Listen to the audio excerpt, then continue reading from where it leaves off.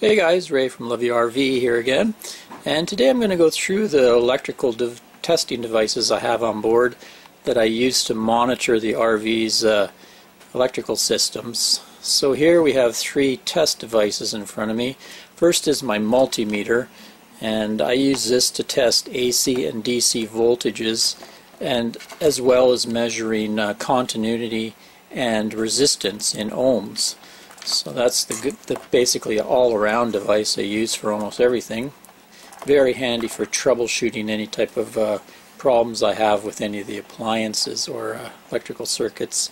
The one I have is quite a high-end unit called a Fluke, one of the kind of industry standards out there. I had that for my TV and stereo repair days. This one I've had for probably 20 years, works as good as the day I bought it. Another device I use is a non-contact voltage tester. So this thing, turn it on here. When it's like that, as soon as it gets near any alternating current, AC voltage, it'll beep off. So let's just put it in one of the plugs here. You can see when I put it into the hot outlet there, it fires off. So that's a very handy device, and I'll show you more about that later. And the third device here is something I just picked up off Amazon before we left on our trip, and it's a clamp meter. So it can measure AC and DC current just by clamping around a wire, which is extremely handy.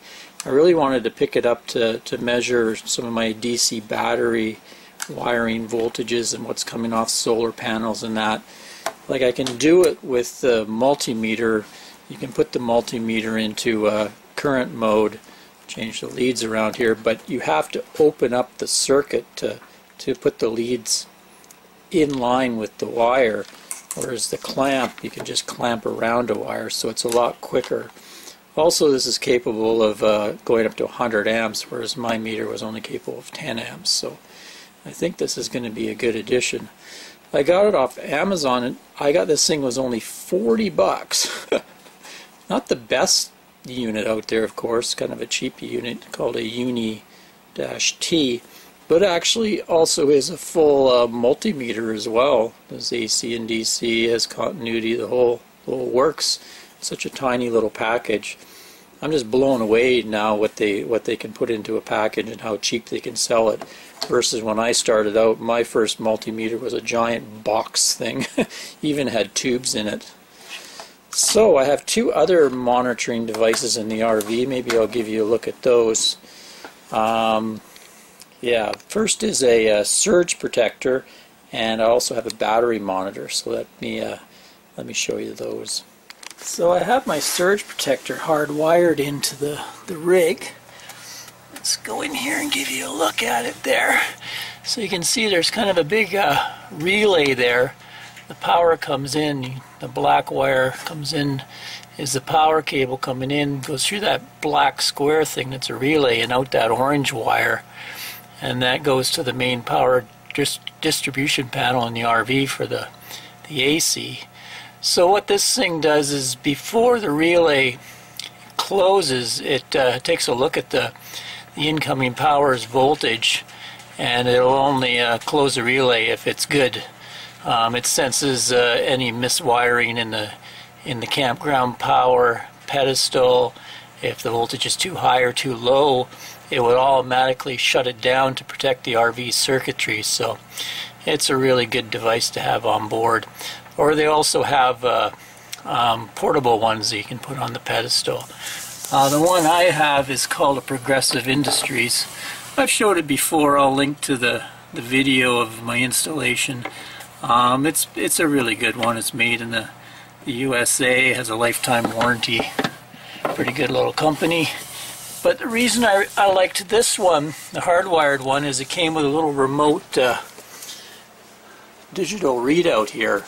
So at a glance I can see what's going on with my rig's power. You can see it's 119 volts, 22 amps I'm drawing right now at 60 cycles per second. So I really like having that. It's handy to see if I'm drawing too much energy. Maybe I'm going to blow a breaker. or if something's wrong with the campground voltage. Like 118 is really good.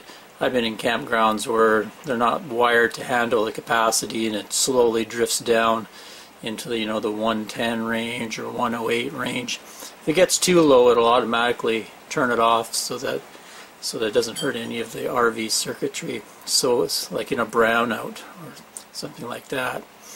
So let me show you, the next thing is my DC monitor that monitors my batteries.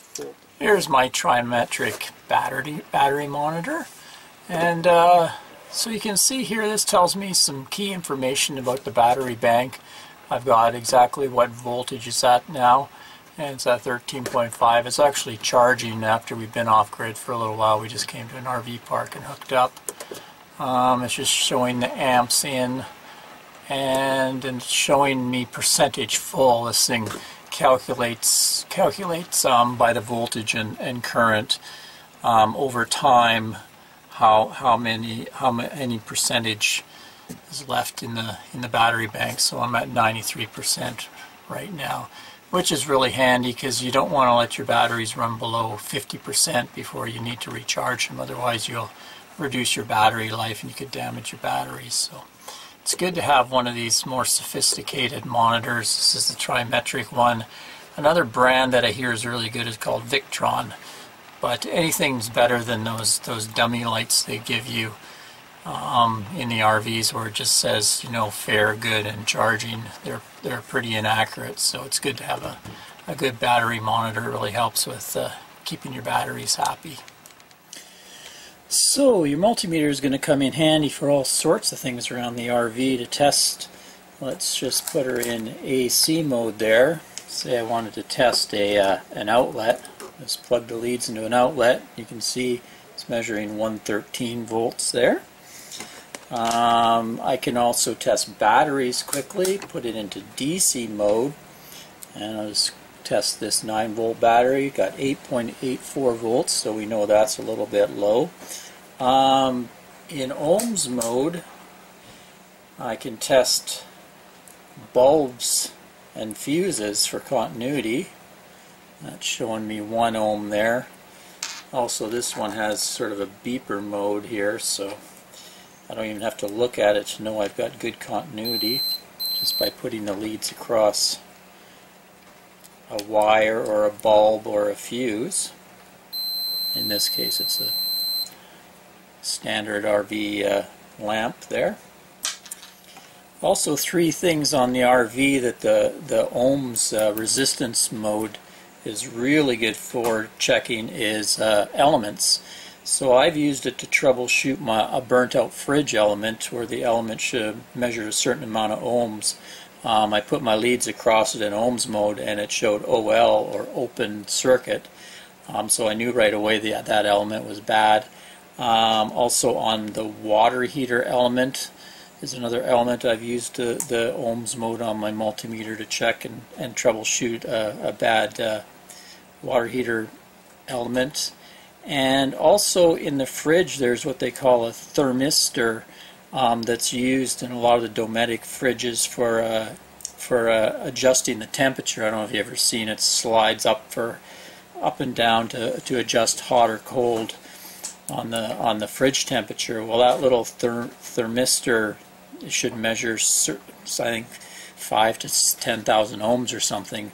So it's the ohm meter is a way to check that. So you don't have to get that advanced. It's good for just routine things, but it also can help you in saving some money by troubleshooting burnt out elements and stuff in your appliances. And you can get a decent multimeter nowadays for around $50. Like these Flukes are $200–300, but you can get quite a good multimeter for around $50. Important things to look for in one that I really like is Audible Ranging, which means, say I'm in DC mode here, I just have to switch it to DC mode, and then whatever voltage I put it on, say it's 2 volts or 100 volts, it'll automatically range to that for me. Some of the cheaper ones, you have to move the dial to like 2 volts, 20 volts, 200 volts to measure it. So that's a nice little feature to have. And also that that beep feature for continuity is nice too, so you don't have to look at it. And also look for one with a decent set of test leads on it. Usually you want ones that are nice and flexible. So let me quickly show you how I test the campground pedestal with this non-contact voltage tester. So I turn it on, and you can see we've got the regular 120 outlet, the 30 amp I'm plugged into, and this is a 50 amp. So what this thing will do is it'll go off when it's found a hot wire. So on the, say for the 50 amp here, these outside legs should be hot. You can see it beep when I put it in there. But as far as the neutral and the ground, it shouldn't go off. If it does, then you know it's miswired. Just like that. Similar over here with the regular 120. And the neutral there, nothing. Hot goes off. Hot goes off. And nothing on the ground there. Also, you'd want to just, if this was miswired and something had happened and this was energized, like the ground was energized, it would go off as well. So it's a really quick way to do it. I could do it with my multimeter as well, but it's just much easier. I don't have to touch anything, don't have to pull out the wires, just quickly insert it there.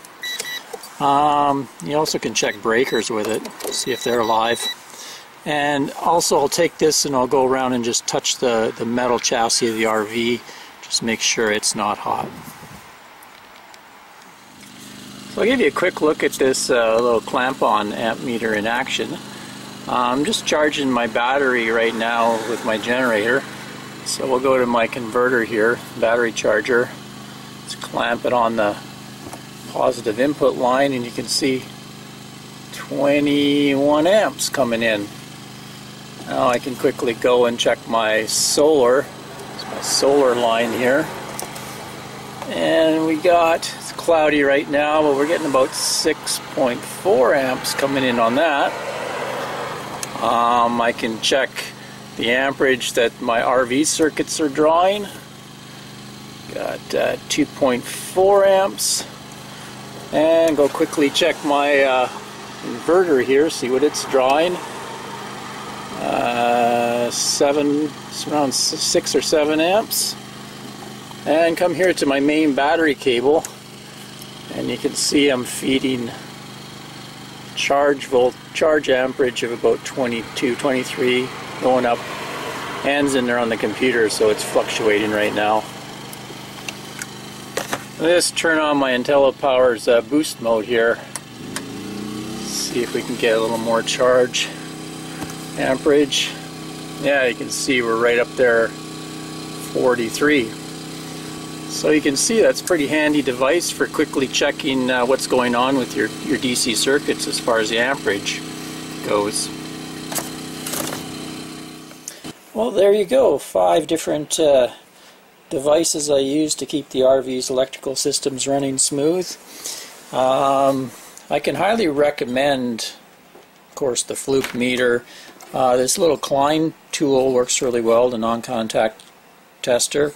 Of course, my trimetric monitor for the batteries, I highly recommend that one, and my Progressive Industries surge protector. As far as this thing goes, I'll reserve judgment for a while.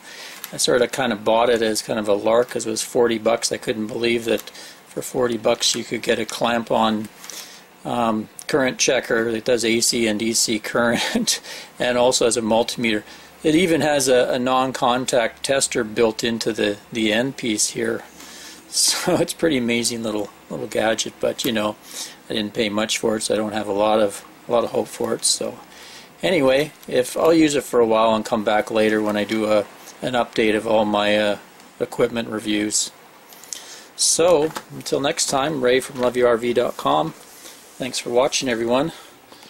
Just sitting here waiting for the rain to stop so we can go out and check out the Oregon beaches.